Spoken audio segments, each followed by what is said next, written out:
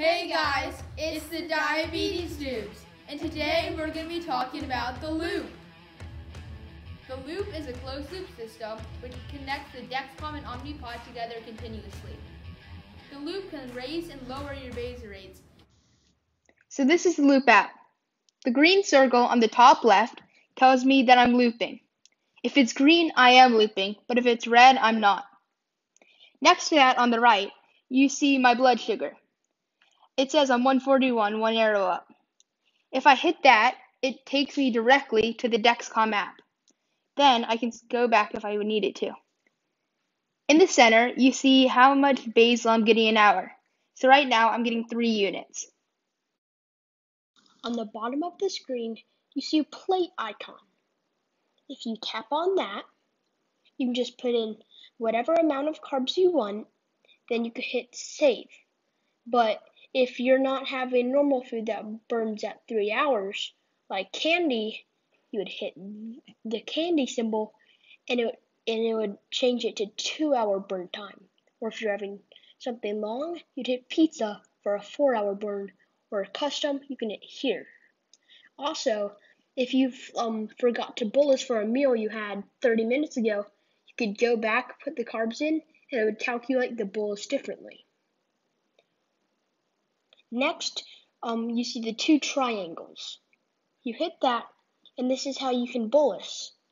So right now, I need a little insulin, so I'm just going to hit that, hit deliver, put in my passcode, and it'll start giving.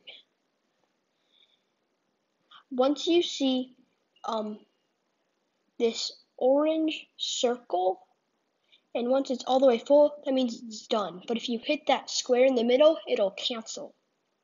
Next, you have overrides. An override is basically decreasing your basal by whatever percent you want for however you want, and it will also target your blood sugar to whatever you want. And you can do it for, say, an hour and a half, and then it'll stop. In the middle, on the top, you see glucose. It has your number, but then it also has your predicted number in that sketched line. And it says I'm eventually going to be 218. Next, there's active insulin. This shows how the insulin's going to basically just burn down that slope.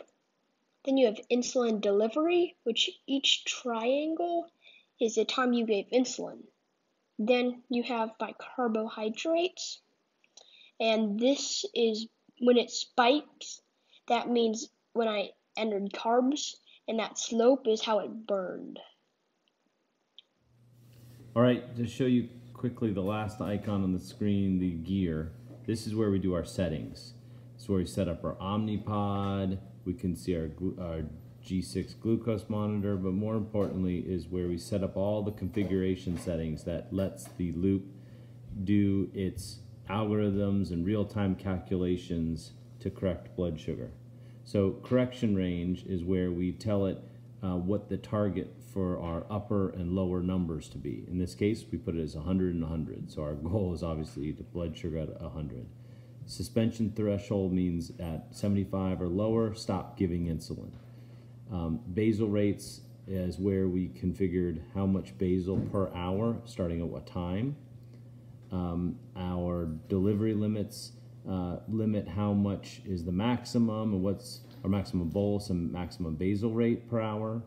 Carb ratios are here that specify how many units of insulin per gram of carbs at each time of day. And then insulin sensitivities or correction factor, how much 1 unit of insulin impacts blood sugar at each time of day. This is also where we set up our override preset. So we have one called stuck high and we have one called stuck low, where it will automatically change the insulin ratios during when we click those overrides. And then we can also set up things like our night scout in this case.